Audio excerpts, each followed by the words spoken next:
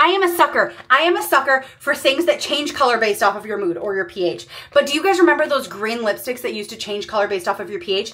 Tarte has them now in the Maracuja, whatever. So we are going to swatch them all and decide which one I want to put on my lips. They're supposed to change color to be like your perfect shade based off of like your body's natural pH.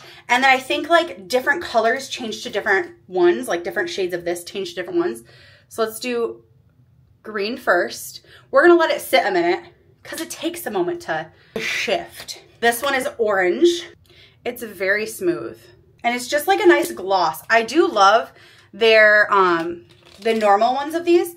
But, you know, like I said, I'm a sucker for things that change color. Yeah, the orange one's definitely changing color a little bit. I kind of want to wear the green one. I think the green one just changes to clear. Ooh, this one looks vampy. Ooh, that one's pretty. I'm wondering what the purple one's gonna come out like.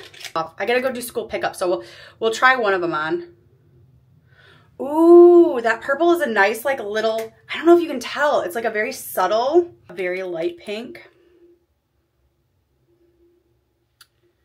Okay, I'm gonna do the purple. I'm gonna do grape. It doesn't smell like grape. And it definitely doesn't make my lips look purple. But it gives them a nice, like, your lips but better shine. Like a little glossy shine. And it's got that lip plumper in it, so it tingles.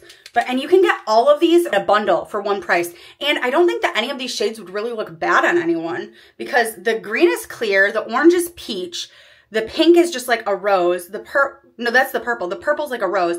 The pink is just like a light pink, and then that vampy purpley dark color is like a red tint. And I really like that one too. So what one should I try next? And what do we think? I think it's really pretty. I gotta quickly like pull my hair up and go pick up my kids, because I can't be going out looking like this. I look like a crazy person. So let's get ready and I'll show you what I finally look like. I changed into splash pad shorts because the kids are gonna swim after school. I got it. Hair up, look, done. What do we think of this color though? I think it's really pretty and natural.